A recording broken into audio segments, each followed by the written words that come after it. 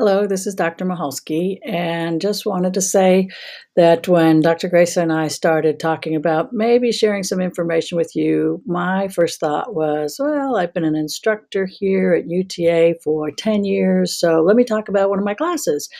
And he was thinking, well, they might be more interested in some things about, say, negotiation and salary negotiation when they're starting their jobs. And so we decided to put a little bit of both together. I'm going to talk a little bit about the class and only a little bit about negotiation, but maybe just introduce some of the thoughts around it.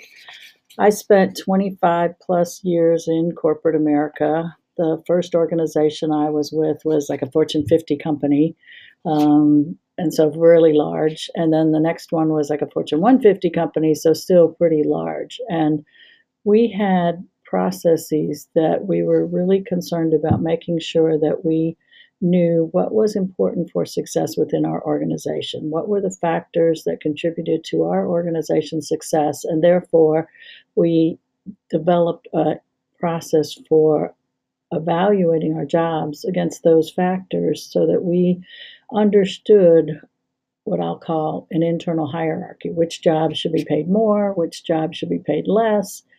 And then with that, we also took a look at where individuals were being paid relative to the competition, and with that market for our jobs and what the organization was paying individuals.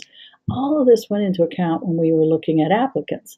And so when an individual came to us and we interviewed them, we liked their skill set, we spent time understanding where our existing employees who were doing similar work, similar jobs were being paid, and where this person's skill set was.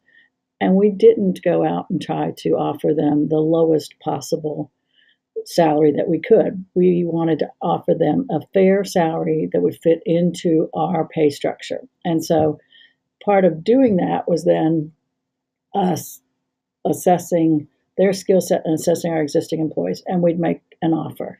So we didn't really want to go into a lot of negotiation.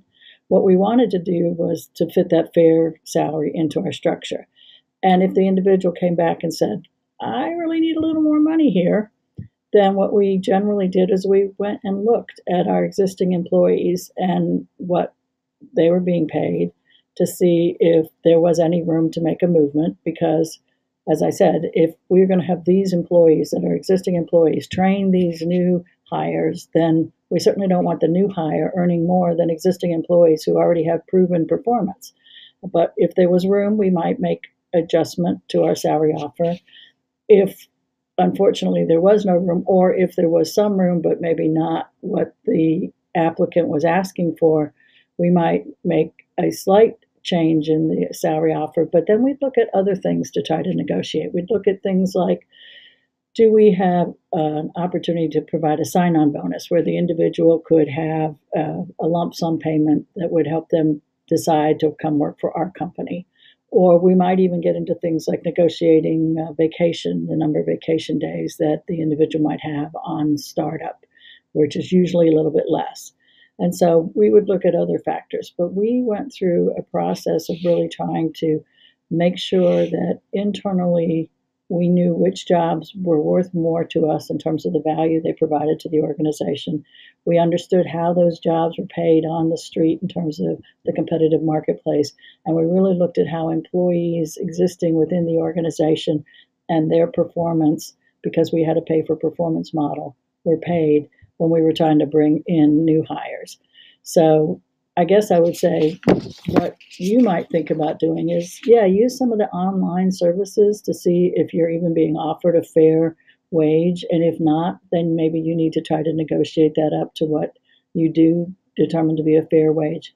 But if it's in the range of a fair wage and you are make an attempt and you don't get movement on salary, maybe you think about some other things that you might negotiate, like a sign-on bonus, like more vacation time. So there are other things to think about in that process of negotiation. And keep in mind that sometimes the organization may have done what they could given some of the constraints of existing employee salaries.